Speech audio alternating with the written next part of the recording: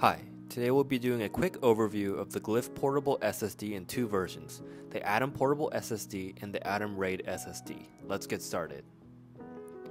The main difference between the two are the speeds of the SSD, with the portable version having transfer speeds of up to 550 megabytes per second and the RAID version with speeds up to 950 megabytes per second. In terms of size, the portable SSD is around half the size of the RAID, making it a bit more compact and lightweight for travel. I've been using both for the past month as a content creator and have preferred the extra speeds coming from the portable RAID SSD.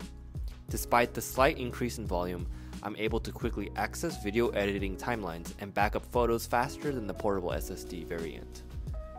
If you're someone who just needs a portable SSD to bring along with fast speeds, the portable SSD will do the job.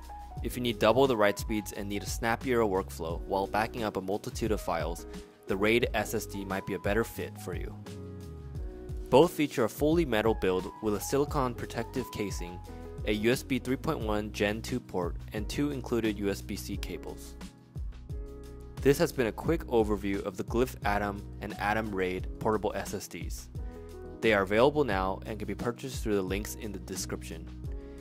If you enjoyed this video, make sure to hit the like button and subscribe to our channel. For any questions or comments, leave them down below. Thank you for watching and see you next time.